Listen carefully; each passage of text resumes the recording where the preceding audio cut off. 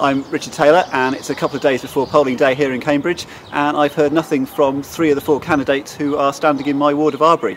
I thought I'd give some reverse canvassing a go, and I've come to knock on Liberal Democrat candidate Roger James's door to see if he'll have a chat with me about what he's proposing and his candidacy in this election. Mr James is in, candidate. Hello. So, yes. are you taking this election seriously then? You haven't been around my area, you haven't sent anything to the post as usual? I have not been doing as much canvassing and campaigning around Arbury as normal, no, that's true. Because?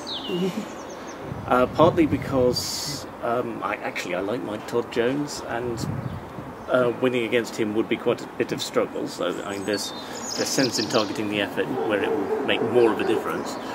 I've come here to see if I can speak to the Green candidate, Stephen Lawrence. I gave it a go, but there's no answers from Mr Lawrence. I just cycled across Cambridge from where I live in Arbury to here in Trumpington, where the Conservative candidate for Arbury, Ali Mefta, lives. I thought, as he's not come to see me, I thought I'd give some reverse canvassing a go and knock on his door and ask him if he's taking this campaign seriously. I've tried knocking on the door of the Mefta's house, but I've got no response.